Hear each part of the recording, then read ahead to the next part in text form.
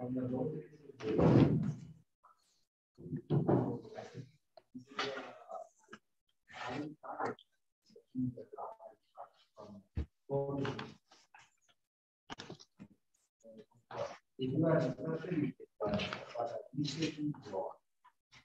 warm good morning to all the participants. It's a great privilege for me to introduce today's speaker.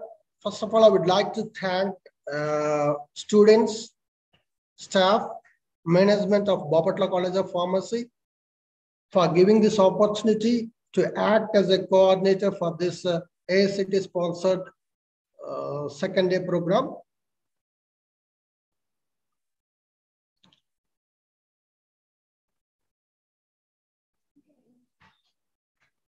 So let me introduce today's speaker.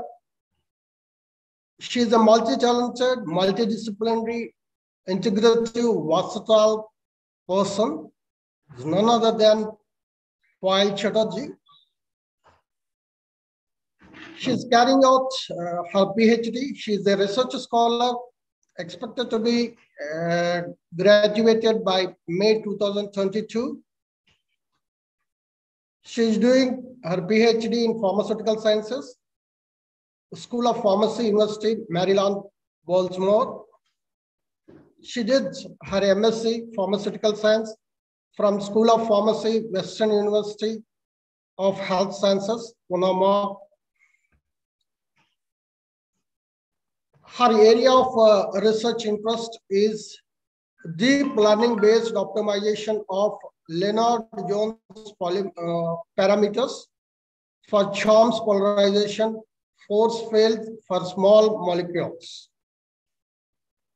She also interested in carrying out research on structural activity relation and design of novel beta epoxy morphin analogs as selective micron receptor antagonists using site identification.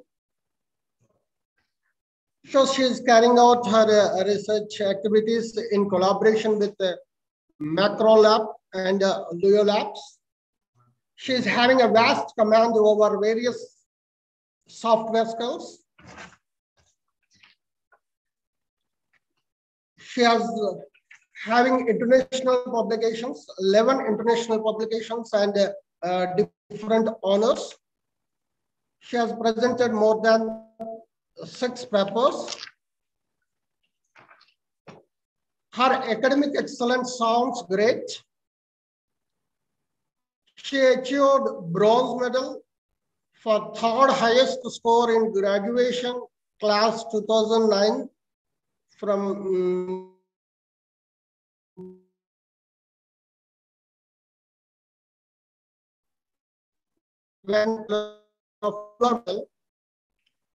from Bengal University of Technology, Calcutta, for being the 2nd highest scorer, the degree of Master of Pharmacy in Pharmaceutical Chemistry. She crowned bronze medal for best all-rounder, for academic as well as extracurricular activities. She has been having a great honors and awards. She achieved Department Merit Award for 2021 and 22 from Department of Pharmaceutical Sciences, University of Maryland. She also received an award from Rothschild Honors Society Merit Reward for the academic year 2018 and 19 for pursuing doctoral degree of University of Maryland. With this brief note,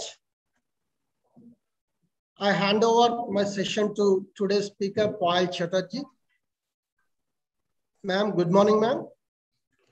Thank you, sir. Thank you for such a great introduction. It really boosted my confidence as I'm like in the final moments of my submission of my PhD. So really needed. So today I will be talking about, so I am basically a drug designer. And what I do is I use computer-aided drug design. My PhD topic is something very different. I actually work on creating the environment in computers for small molecules. Can you hear me? Hello, ma'am. Yes. Can you give 1 minute? Let me introduce Mr. Priyanka, ma'am. Oh, yeah, sure. Go ahead.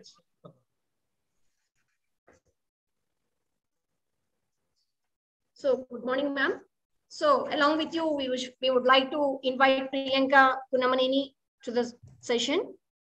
So, our Priyanka Kunamaneni is a pharmaceutical scientist with about 8 years of pharmaceutical research experience, including pre-formulation, formulation, novel drug delivery, process development, innovation processes, regulatory filling, analytical method development and validation, purchase, GMP, FDA, ICH, USP, global filings. She had got her Master of Science in Pharmaceutical Sciences, Western University of Health Sciences, Pomona, California, USA during the year 2015 to 2017. She had got Bachelor of Pharmacy from Osmania University, Hyderabad. She is currently working as a research scientist in Brown Medical Institute, California from October 2017. She worked as a faculty assistant in the Western University of Health Sciences, Pomona, California from August 2015 to July 2017. She worked as a third cadre officer in regulatory affairs in the Medrich Limited, Bangalore, India, in the period of October 2012 to June 2013. She worked as an officer in Formulation R&D, Agent Drug Research Solutions Private Limited, Hyderabad, in India from September 2010 to April 2012. She acted as a trainee in the NATCO Drug Research Center, Hyderabad, during June 2009 to December 2009. She is having an experience in the formulation and analytical development of small molecules and peptide, performing and guiding POP studies for identified lead molecules in available containers, using innovative techniques such as calorimeter to determine the compatibility of the drug with packing materials to predict the kinetics and stability of the drug product. We are very much pleased to have you both today on the screen, ma'am. Thank you for a warm welcome, ma'am. It's my honor to be here. Though I don't have any presentation, I'm still here. I have some interest in knowing different cross-functional topics. Thanks for a great introduction. Okay, ma'am. Chetaji, ma'am, you can start your presentation. Okay, I will start. So what I was saying is I'm working as on this side project other than my PhD, and it's based on drug design. So the topic for the title for the project is avoiding side effects and improving specificity and efficacy of novel mu-opioid receptors, agonists guided by site identification by ligand competitive saturation. So site identification by ligand competitive saturation, it's a software. You can say it's a drug designing software. And my PhD supervisor is personally vested in this company, Silks Bio. He's the chief scientific officer for it. And I was working on this side project as a part of it. So basically, we are trying to design newer molecules or which are morphine analogs and bind to mu-opioid receptors. So the first thing that I would like everyone, all of you to know is, of course, opioids are alkaloids or alkaloid drugs. Commonly, we know morphine, codeine, thebaine. And then we have been introducing a number of opioid alkaloids into the market.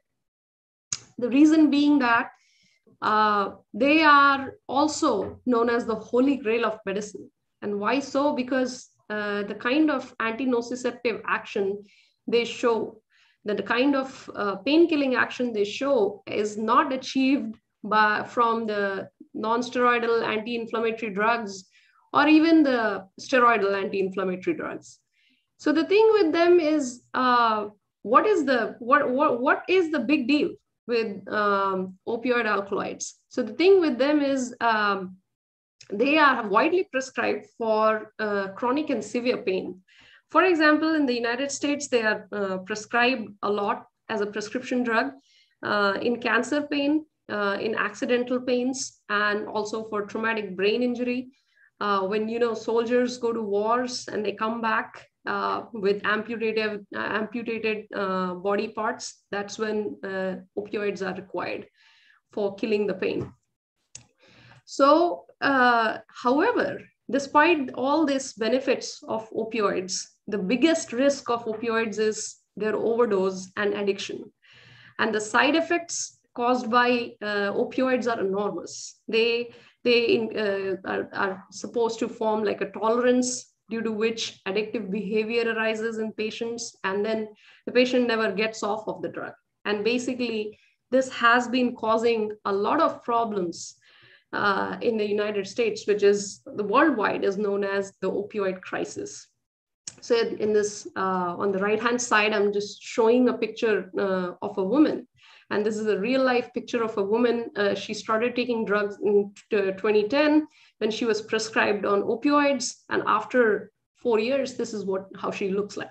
So basically, it not just affects your daily functional activity, but also your entire body, which has been causing 50,000 deaths from drug overdose in the United States, according to the CDC. And the CDC also estimates that the economic burden of opioid drugs is around 78.5 billion a year, which you can understand is like it's a big burden on the economy of not just America, but also other countries. And like in most part of the Europe, Netherlands, and so on. So roughly 21 to 29% of the patients who are prescribed of opioids misuse them. So yes, the drug addicts that we have, all this economic burden is coming from the prescription drugs. So what do we do? As scientists, what is our responsibility? Can we design better opioid agonists? Let's look at the whole problem. So first of all, I would like to tell you what are opioid receptors. Of course, as most of you know, these are like the transmembrane receptors, which are also known as the 6 helical transmembrane receptors. They sit right in the membrane, and that's why transmembrane name comes from. This is a picture on the left-hand side. It's an image I have picked up from the crystal structure paper, which was published in Nature back in 2012 for this mu opioid receptor, 5C1M active form. And what it shows you is that you can clearly see all the 6 helices that I was talking about that sits in the membrane.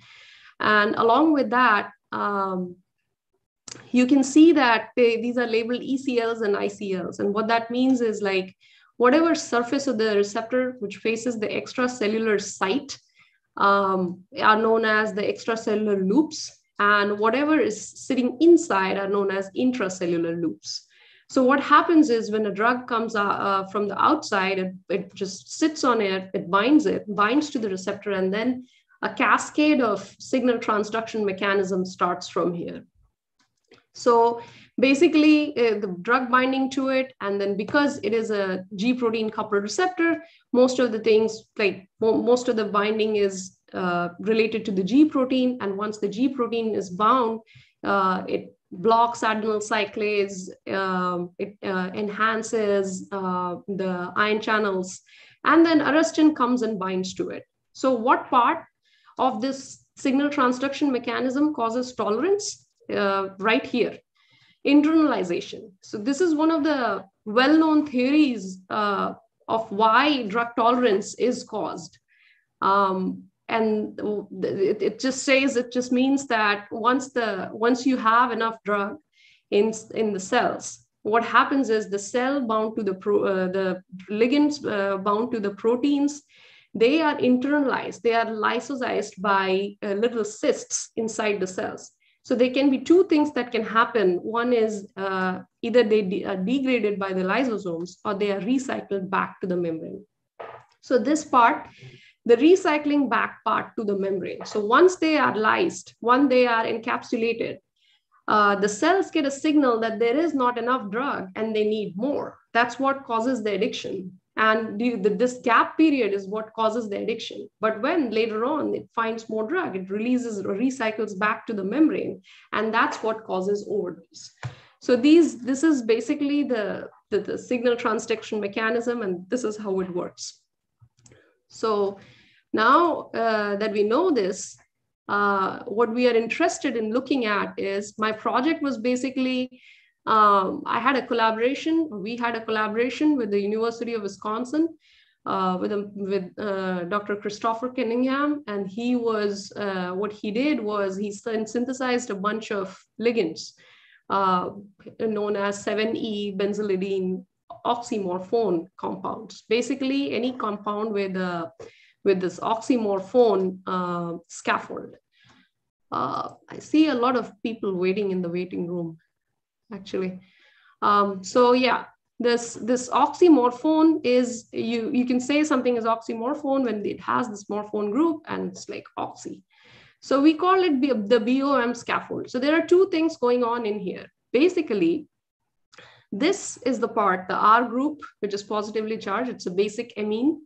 Being a positively charged part of the ligand, it binds to the aspartic acid, amino acid, residue ID 147 of the receptor, active receptor. And it is so close to it that it just binds to it and then activates the protein by opening or closing the tunnel. Now, I'll show you what I'm talking about in just a minute by showing you the actual GUI of it. But the basic thing is that we have two parts where we can target. One is altered here for selectivity, which is known as the message. Once it binds to the aspartate, it sends a message to the aspartic acid, and then that opens up the protein pocket a little bit where this part of the ligand fits in and alters. And it's known that if you want to alter the efficacy or selectivity or avoid the side effect, this is the part that you need to change. So our collaborator changed, and he altered this part and gave us like 21 ligands to test. And he asked us to tell them where these compounds bind before they could do like a cell-based study.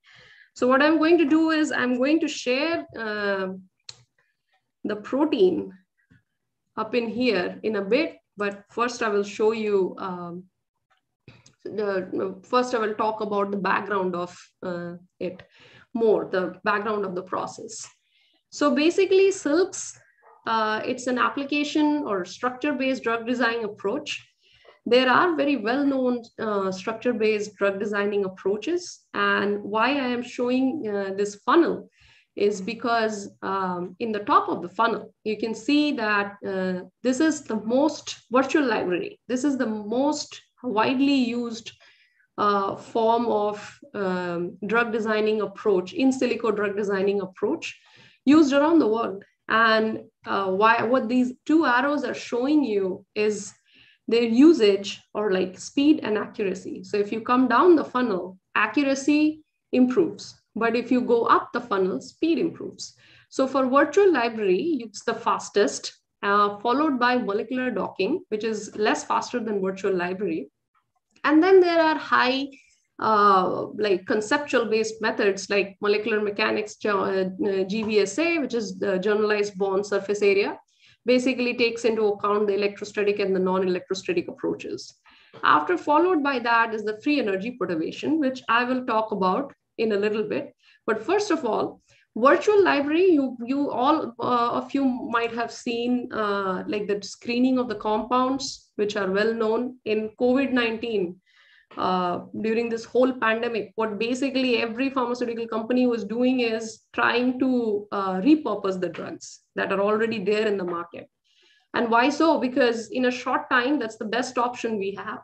We need to rely on approved and synthetically accessible drugs.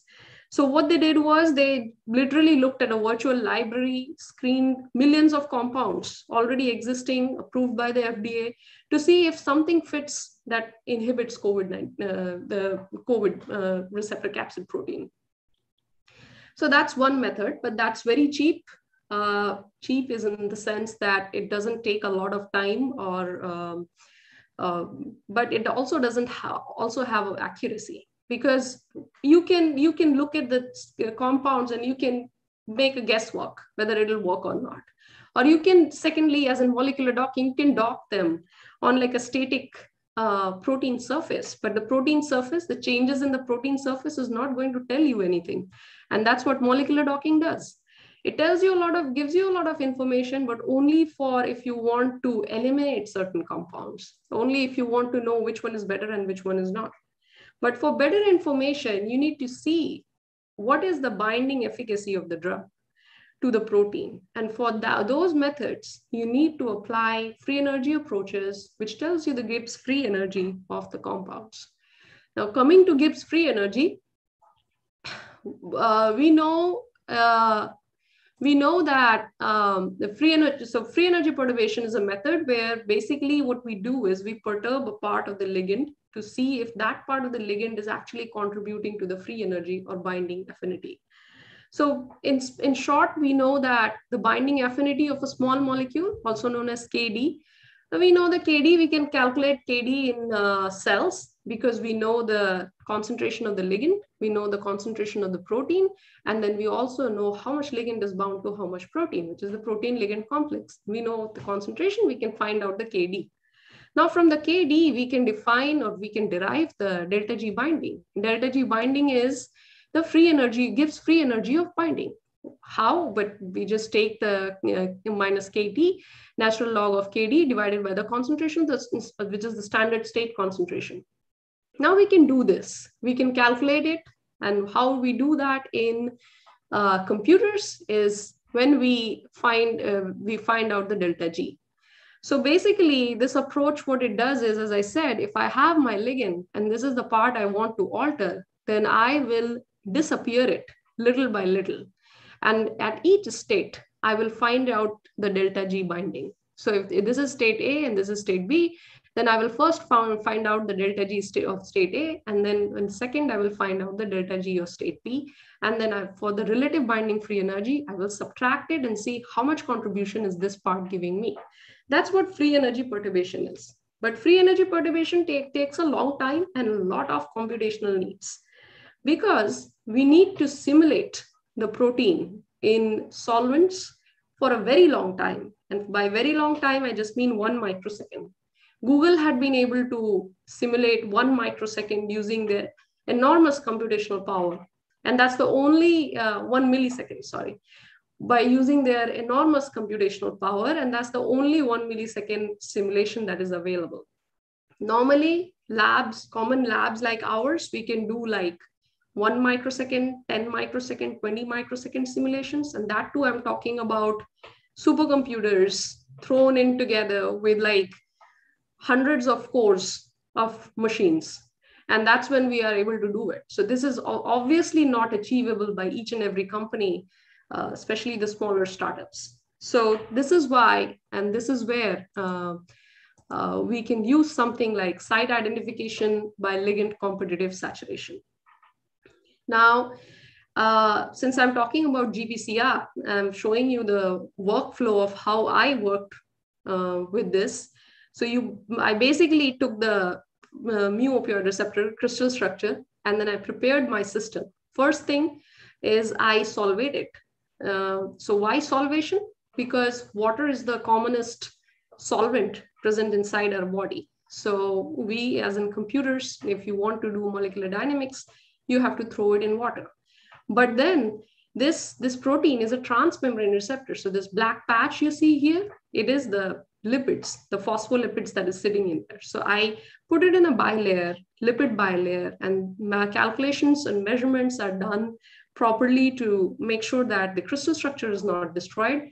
And then I keep the crystal structure water too. And then I simulate 10 into 100 nanosecond each simulation using a grand canonical Monte Carlo approach. Now, grand canonical Monte Carlo approach is basically if you have, imagine if you have a protein, you put it in the beaker and you put solvents in the beaker. And if you put the solvents will bind somewhere in the protein. And if they bind somewhere, then you come to know where do they bind. And so after a certain time, you will be able to access the concentrations or the occupancy of these solvents. And that's what these colors shows. And these are known as frag maps. You can use those frag maps to give your ligand a score. If you now dock your ligand to the protein, which is flexible, you will see that the ligand also sits somewhere. And if those frag maps overlap with your ligand, then you will be able to tell what part of the ligand is actually getting a good score on the basis of the overlap or the occupancy. Now, this will make more sense if I just share something with you. I have pulled up, can everybody see my screen? Yes. Okay, so I have pulled up the G protein coupled receptor here, and what I did was, this is my protein I had after simulation, and this colored maps or grids are the frag maps. So this is after 1 microsecond of simulation, it's 10 into 100 nanoseconds. And then what happens is you see there is like a light blue color, and these are different types of maps. So maps are, as I said, they are different types of solvents. So what I'm showing you here is that you can see, you can categorize those solvents into if they are apolar or not, if they are generic donor, if they are generic acceptor, if they have a benzene in their ring, if they have propanes in their rings. The green colors are all the propane maps. I can turn them off and on. And the benzenes are also dark green in color. And then I have methanol oxygen map, formamide map. And the most important map here is methylammonium map.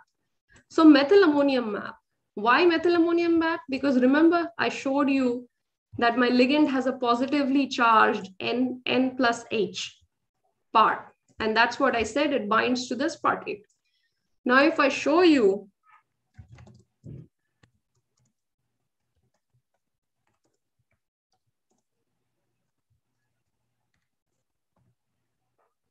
that's my aspartate.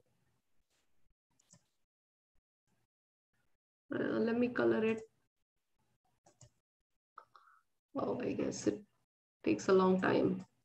Oops.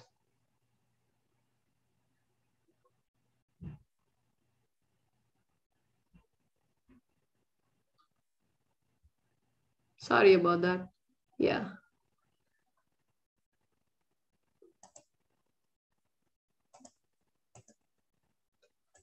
So this is the aspartate. You can see it has COO minus. So COO minus, if my protein, if my ligand comes and sits here, it will be overlapping with this part, which is the methylammonium. Now, methylammonium is basic amine, basically. So you have a positively charged center, you have a negatively charged amino acid, and what you know is, what this tells you is that it is pointing out the exact location of where your ligand should be binding, right? And that's why if you dock a number of compounds, so we got from our collaborators 20 different ligands, and we docked them in here using Monte Carlo sampling. Now, once we did that, we got a score, and that score is known as ligand grid free energy. Now, that free energy is because whatever, so we compare each occupancy of each of the atom sitting in the grid. Now, what I'm talking about is, I'll share the screen back.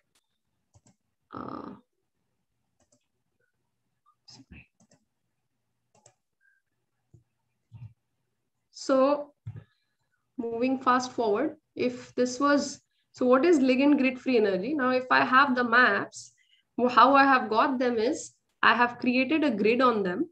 And then now this grid, you see, they are occupying, these maps are now occupying the parts of the grid. depending on how much part of the grid they are occupying with the occupancy ratio divided by the bulk occupancy ratio, that normalized, we get like a grid free energy score. And if our ligand is sitting on like 4 or 5 of these grids, then each of them will get a score just like this. If my ligand is sitting here, here, of course it cannot sit because it's outside. So here, if it is sitting, then it will get a full score, and that will form its ligand grid free energy. For example, now in this diagram, what I'm showing is, this is the crystal ligand, and the crystal ligand was sitting, it was pro-crystallized, and this part was sitting near the aspartate residue that I'm showing here. You see, it got a very good score. It got a score of negative 2.6 kilocalorie. Now, in reality, in experimental studies, the binding affinity of this total drug is negative 5 kilocalories, from where only negative 3 kilocalories is coming from just this part. As you can see, this is the basic amine, and which really pinpoints where your ligand should be sitting. So that's a part.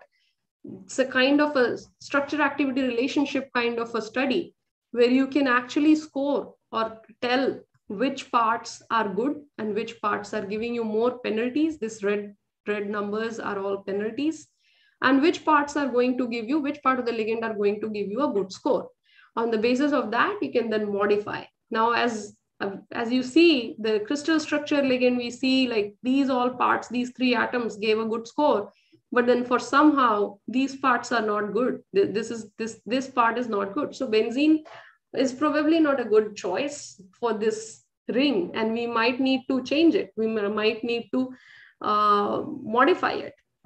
So what we did was, as you can see, this is the mu opioid binding pockets. And this is actually a picture from the paper I have submitted to Journal of American Chemical Society. You can see, so basically I did like both active and inactive receptor. So both the receptors, there is a well-known difference between the receptors, because we know that the inactive pocket is very big, so that the ligand sits there but doesn't bind to the aspartic acid residue, never. So this is particularly captured in my project, where I saw like a lot of, you see the methylammonium maps in the active site is sitting near the aspartic acid residue, where here it's all over the place. Here it will sit, but it will get a penalty instead because it is disoriented from far away from the amino acids that are actually required. So basically, we found these sites, and we found a number of ligands, and we could directly pinpoint which one of them are going to have a good score and which one of them are not going to have a good score.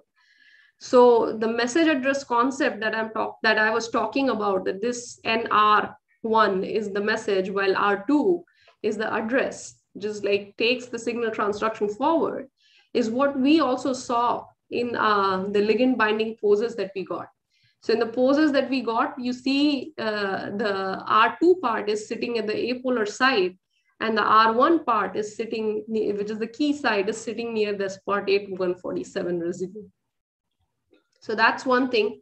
And this is the difference between, we docked the ligands both in active and inactive receptors. I cannot show you the structures because it's a proprietary copyright. I mean, it's basically, it will be revealing the structures of the drugs. That's why I can't show you, but I can show you the R squares. So this is a pretty good R square. Now you would say that it's 0.58. It's not that good, but it's a pretty good R square, given that it's such a preliminary part of the research right now. And we are taking it forward. Our collaborators, the medicinal chemists, we have given them a couple of suggestions they will be working on. And this paper is under publication right now. On the other hand, if you dock the same ligands in the inactive, you get nothing, like no binding, which is what is seen in the experiment as well. And the ranks of the ligands were very well replicated from the experiments when they were tested on hamster ovarian cells on the active mu opioid receptors.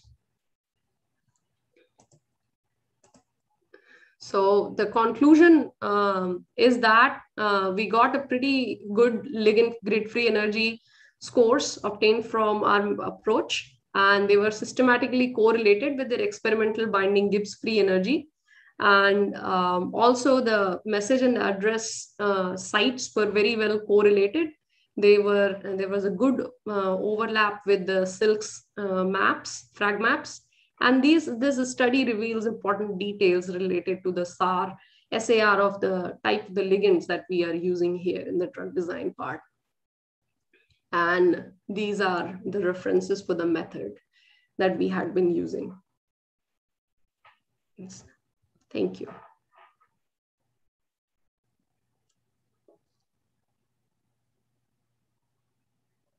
And I can answer any questions you guys would like to ask me.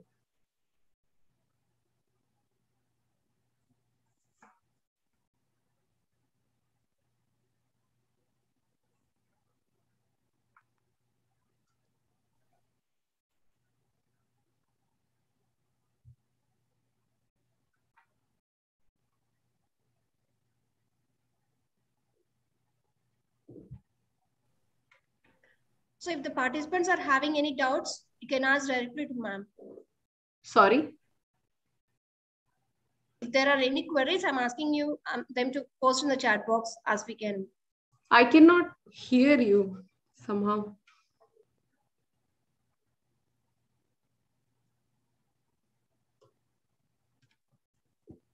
My volume is only 30%. I can't increase it.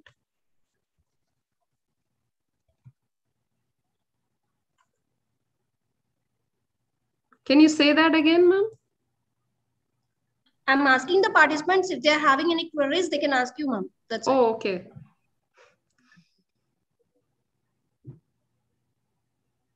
The queries can also be posted in the chat box. Yeah.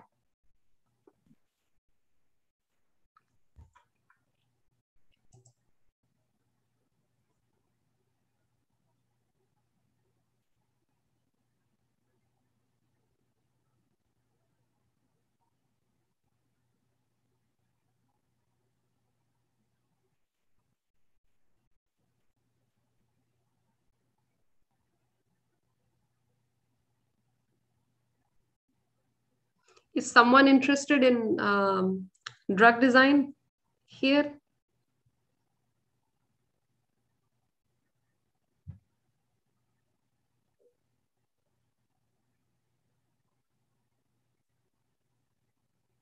Ma'am, there's a question in the chat box. What are the reliable free softwares available? How a person can get to identify the drug receptor binding? Free softwares. You can use, actually, Silk's Bio is also like, you can use the academic version if you request for it. And Schrodinger, I know Schrodinger also gives you a student trial version. For example, the software that I was using, it is from Schrodinger. I was using Pymo and I did not buy it. Basically, I am on a student trial version. And once it expires after 30 days, you can activate again using your email ID, college email ID. So that's how it works. Secondly, you can use many, like there is MolPro and there's other softwares that are for free. There are multiple softwares for free for drug design you can use. And if you want to really like delve deeper into molecular dynamics, then it is all softwares are free. All you need is a computer. It will work a little slow, but you can also work with it. It's pretty much doable.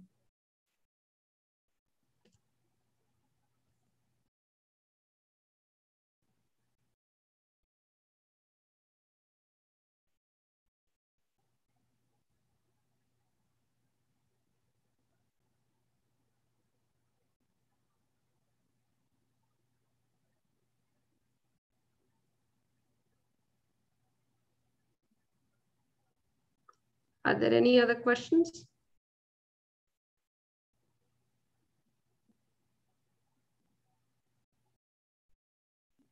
So the participants are asking your mail ID as they can contact you anytime if they are having any doubts, ma'am. Yeah, sure. Please feel free to share my information. I'll be glad to answer your questions. Okay, ma'am. I'll post it in the chat box. Okay.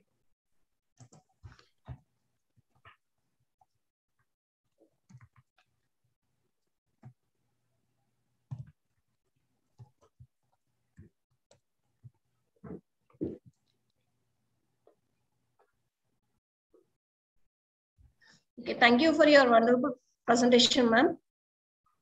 Thank you.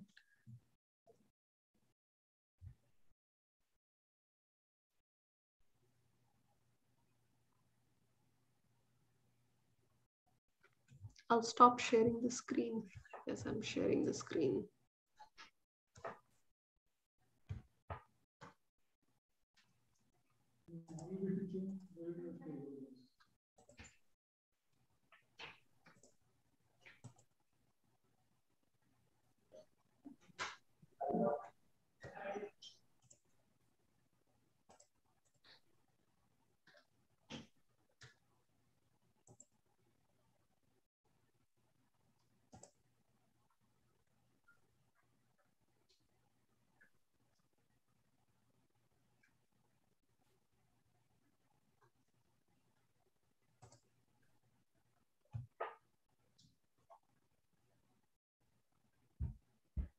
My screen sharing has ended, right? Yeah, you have ended the screen sharing, ma'am, and I'm sharing you your certificate of appreciation right now. Okay, thank you.